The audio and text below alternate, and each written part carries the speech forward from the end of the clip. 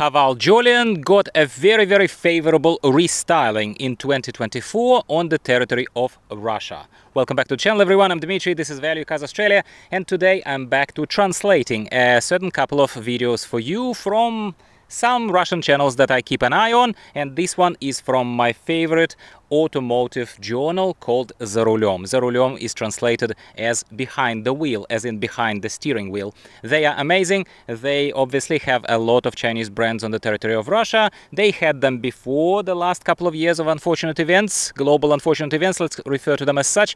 But also over the past couple of years, Chinese brands obviously have overtaken the market. I mean, they still have their own Lada manufacturing there happening, and they are still selling Lada Vesta as #1 selling vehicle on the territory of Russia. I don't know exact numbers, but believe it or not, before we keep talking, HAVAL Jolion, specifically HAVAL Jolion, is the top selling foreign brand on the territory of Russia.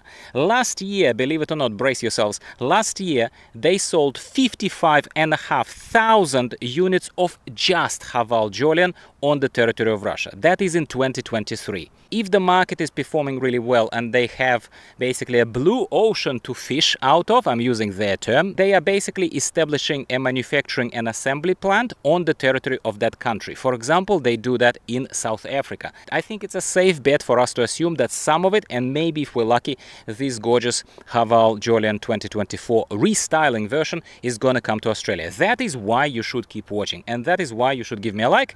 So what is different in HAVAL Jolion 2024? First of all, the front grille. Kirill is pointing out that the front grille now, the direction of those bars, it changed direction. Yeah, well, it's a subjective kind of look. Looks are always very subjective. Did you prefer the previous one? Do you prefer this one? And also the main thing that kind of stares us in the face and that he points out here is that the biggest feedback that they got from a Russian consumer in the Russian winters, in basically where everything rusts a lot more, where everything is subjected to a lot more of the elements, you know, a lot more of wet, a lot more of ice, a lot more of salt on the road they put to deal with the snow and all that kind of stuff. They took away all the chrome. Take a look at this.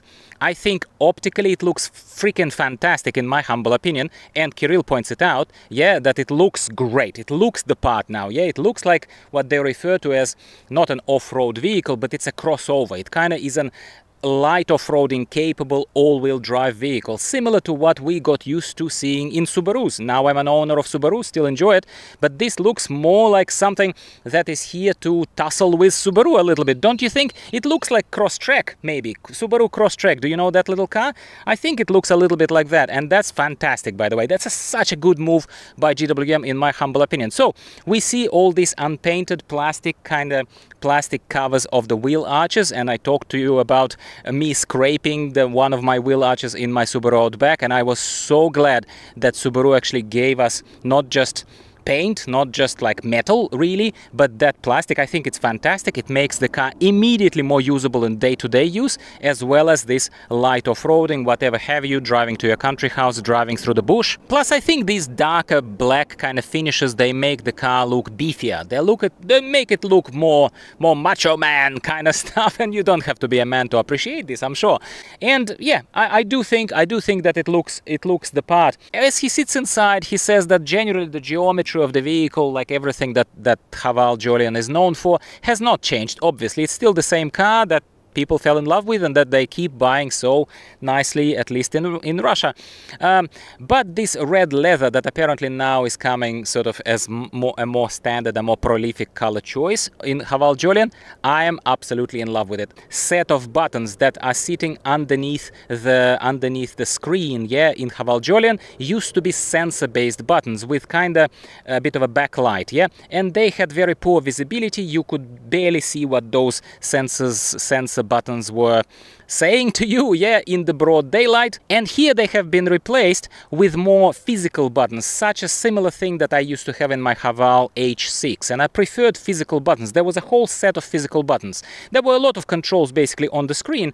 However, some essentials were available as those physically pressable, clickable buttons. Now they have them in HAVAL Jolion, which is tremendous as well, in my humble opinion. Steering wheel has been changed a tiny bit, and now in HAVAL Jolion before, you could only adjust it tilt-wise, but you could not adjust it telescopically, and now in this version you can, which is another, I think, rather substantial change, yeah? But a bunch of other things have not changed. Other than, in my opinion, a completely useless thing that GWM now seems to put into Tank 500 as well and put it as one of the features, and it is the 64 different colors of ambient lighting, adjustable ambient lighting, my friends, the one that can be either static, like green, red, whatever you want, or it can, believe it or not, be also somewhat animated and kind of just like changing. Come on, like, I'm not even going to comment on this. It's a non-feature, but I'm mentioning it here for completeness because Kirill mentioned it, and maybe to some of you aesthetically inclined people, it matters, and you would buy a HAVAL over something else because of this ambient lighting. HAVAL Jolions, apparently, in Russia at least, they are available in 1.5 turbo petrol engine configurations. They have two versions there, at least in Russia, the front-wheel drive one and this one particular that he is praising here, and that's an all-wheel drive one. According to Kirill, this particular model specifically is assembled in Tula in Russia on that GWM plant that was built there, you know, for the local production of Chinese vehicles. And apparently this all-wheel drive version of HAVAL Jolion is just for Russian market. I don't know, you correct me if I'm wrong, because, you know, I have viewers from all over the world. I would be interested if actually they're selling all-wheel drive HAVAL Jolion where you are. And by the way, before some of my China-based people start commenting, I very much always welcome your opinion, but in this case, let me acknowledge straight away, Kirill said it straight away, that at least to the information available to him, HAVAL Jolion for some reason didn't sell particularly well in China. So in China, GWM is no longer selling and no longer manufacturing HAVAL Jolion, but obviously the export markets such as our market here in Australia and Russia, and I'm pretty sure South Africa as well, are still consuming quite a lot of those HAVAL Jolions, and in my humble opinion, for a very damn good reason, especially if this updated, restyled version is what the people are buying there. I would honestly consider it, running ahead of myself here. Finally, what I was particularly impressed by is that they didn't just restyle it optically, visually, and kind of removed the chrome, basically made the ownership of the vehicle and the look a lot more pleasant for people there in the harsher weather conditions, such as in Russia. But they've also improved electronics. Kirill says that the driver assistance systems, you know, presumably the emergency lane keep assist that I've been bashing a lot while owning my own HAVAL H6, they have changed it. I'll give you a specific example based on what he said. So what he said was that now, so you know how I was complaining about the car wrestling you back into the lane when you were trying to change the lanes, even when you indicated, it was still shaking, it was still wrestling me, at least my HAVAL H6. I can only assume that Jolions were doing the same thing. Well, the company is clearly iterating on feedback. They clearly have research and development centers, which I can only compliment. I cannot say the same thing about the speed of development and feedback taking on board by Toyota or by some others, but right? So here, what they've done is, one of the major complaints about HAVAL Jolion was how the car reacts when you are going into a corner. So apparently, even when there was completely safe, there was no obstacle in front, but the car somehow detected a corner, yeah, and it started like slamming the brakes automatically, creating emergency situations itself, because that's what it did, okay? Apparently, it's a lot softer now, a lot nicer, according to Kirill, and there is nothing like that. And in addition to it, apparently there is even a separate menu item about how the car controls the corners. You can just turn it off, apparently, and say, don't worry about the corners, worry about the other kind of stuff. How awesome is that?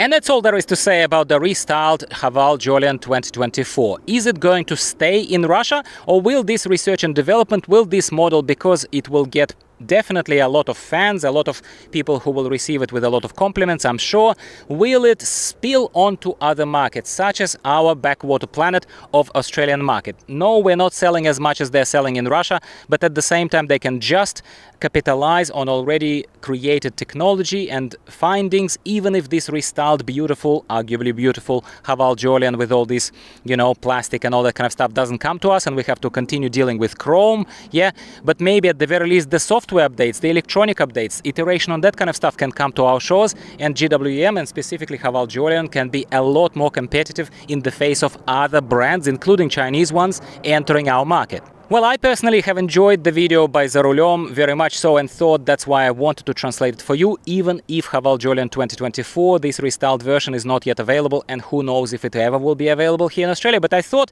it would be interesting for us as owners of Chinese brands, and I am a very recent owner of HAVAL as well.